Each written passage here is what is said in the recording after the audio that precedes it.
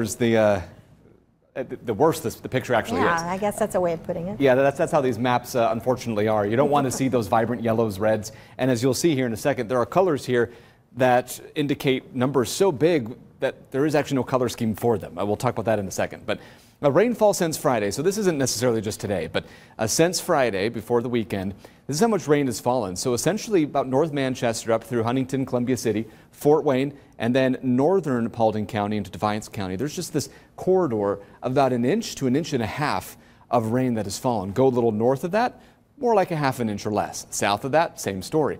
So yeah, there really has been a bullseye, mainly in the central portions of northeast Indiana that has been seeing the heaviest rain. Look off to the south and west toward the plains though. You see these streaks of white? That indicates rainfall of 5 to 7 inches plus just since Friday. In fact, many of these areas in eastern Kansas and western Missouri, we're seeing monthly rainfall totals of about 3.5 inches or so just before Friday. And remember, by Friday, we were still over 6 inches of rain. So we were seeing much more rain than our friends to the south and west. But now they're a little over where we are just because of how wet and stormy things have been most recently with all those thunderstorms. And that's what thunderstorms can do, not just bring severe weather, but enhance rainfall. And it's not uncommon to see some of these streaks into our neck of the woods, especially the deeper we get into the spring and summer. So far for the month, nearly 7 inches of rain in less than 30 days. That is 3.61 inches above average. For the year so far, nearly 5 inches above normal at 15.96 inches. So wet no matter how you look at it. The hope is as we get into May, we can start to see things dry out. Usually that is the case. March and April are notoriously soggy. It's May and June where things become at least a little more dependable as far as dry days go. 74, 63, that's what we did today for a high and low, well above our average of 66 and 44, with 90 and 30 being the record highs and lows. Well, that basically tells you the picture of lots of rain, with rain on the lens there, mid-60s to low 70s in northwest Ohio.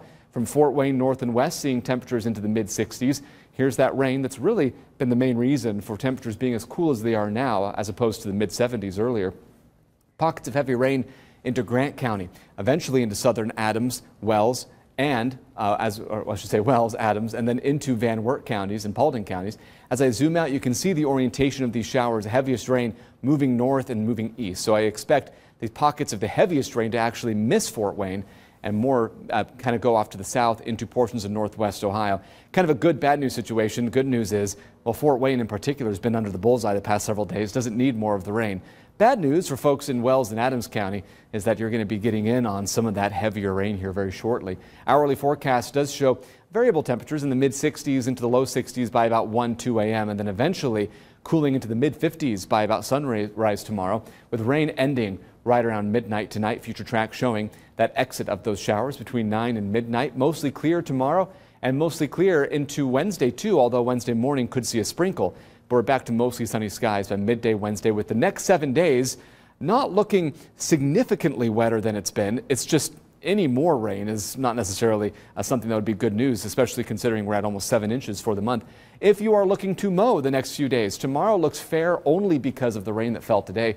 Wednesday and Thursday look pretty good. Friday are back to fair with that next front moving in, bringing showers mainly in the afternoon. 81, by the way, on Thursday with mostly sunny skies. We're back to the mid-70s by the weekend into early next week. If you'd like to track the rain in real time, by the way, you can download our First Alert